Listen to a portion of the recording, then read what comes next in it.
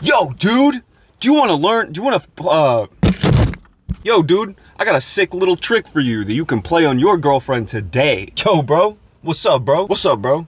Trying to play a little prank on your girlfriend? Yo, what's up? Back again with another video. We're gonna prank our girlfriends today. So be sure to like and subscribe and do whatever else you gotta do to make me satisfied and make me rich and famous. All right, so this is a simple prank, right? This is a real simple prank. So what you're gonna wanna do, right? You're gonna wanna go up to your girlfriend when she's on the couch and she's, you know, she's updating social media. She's telling everyone about the creme brulee that she had last night at the fancy establishment, at the fancy restaurant that you took her to. She's updating Instagram. She's saying, "Oh, it was so good. It was so yummy."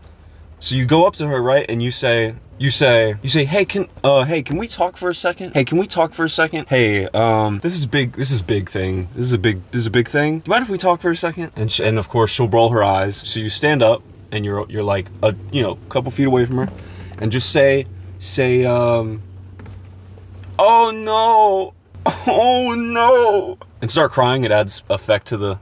It adds effect. It adds an effect. "Oh no, babe, I just checked our bank account balances and we have no more money." Say, "Babe, I just checked our bank account balances and we have no more money. We spent it all. We spent all of our money. We spent it all on Funko Pops and Wendy's."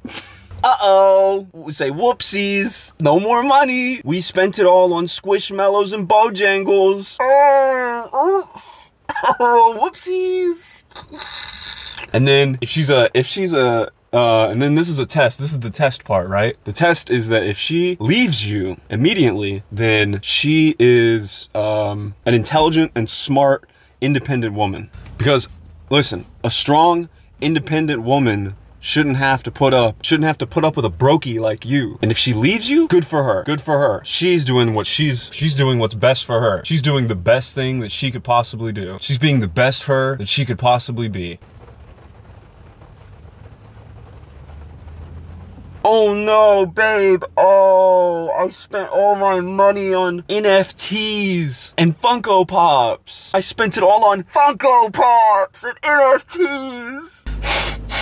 So now your girlfriend should have left you, and that's a good thing. That's a good thing for her. She's a strong woman, and she doesn't need your weight holding her back. You are dead weight. You're dead weight. You're dead weight. You're dead weight. You're dead weight. She wants someone with money. She wants someone with money and riches who can give her anything she wants, and that's what she deserves. She deserves to be able to sit on the couch and play fucking Raid Shadow Legends all day while she scours Pinterest. She makes her Pinterest board. She needs a strong, independent queen. That's what she needs. She needs a man who will work, who will slave his ass off, his little butt off, slave his little butt off, so that she can relax like the queen she is. Sit on the couch and play Raid Shadow Legends and update her Instagram status about which guy she wants to fuck next. Update her Instagram status about which guy she wants to have sex with that's not you, because you're a fucking brokey. So that's a fun prank. Usually I like to play it sometimes.